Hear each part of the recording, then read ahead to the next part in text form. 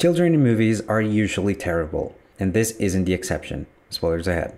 So, Leave the World Behind is an apocalyptic movie about a cyber attack that basically renders the entire nation useless, leading to paranoia and chaos. That sounds like a good idea for a movie, and the execution isn't too terrible on the technical side of things.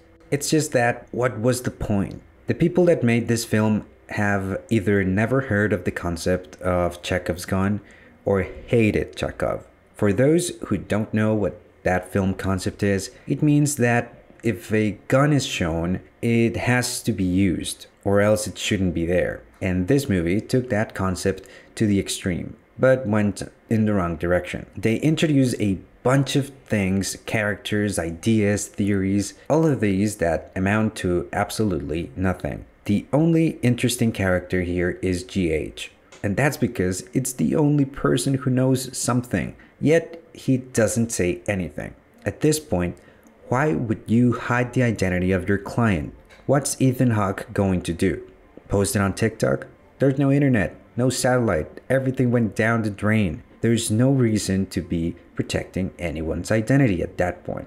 That's for the plot, which there isn't. Character-wise, I appreciate these actors, and they all mostly did a good job, except Archie and Rose.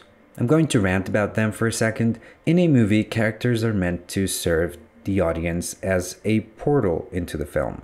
We can enter this world only through their eyes. Therefore, they should serve a purpose. Aside from annoying, they don't do anything. The best thing Archie could do for that family was get sick so they would find out that the neighbor was a prepper and had a bunker under his house, which is a cool thing to find out. Except Rose, with her annoying obsession with friends, finds the bunker before everyone else. Archie and Rose have got to be in my top 10 most annoying characters from a movie. All this deal about the animals and the deer seems like they are trying to imply that it's something deeper than they actually care to explain.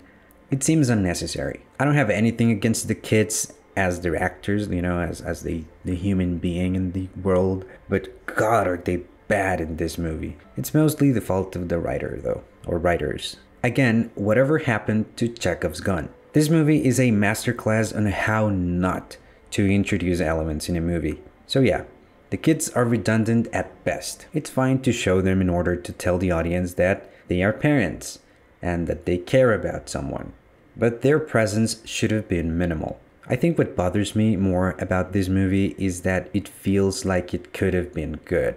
The idea is very interesting, the execution, like the cinematography and all of that, is fine, but the script needed a lot more work. It almost felt like the first episode of a TV series in which they will address all of these points they raised throughout the film eventually.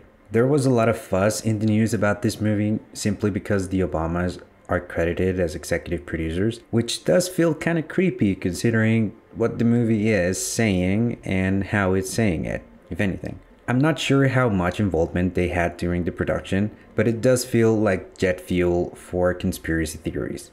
Overall, Leave the World Behind is one of those movies that probably had a killer pitch, but the movie itself fell very short from whatever they intended. Unfortunately, it ended up amounting to a big pile of nothing. As always, thank you for watching. See you next time.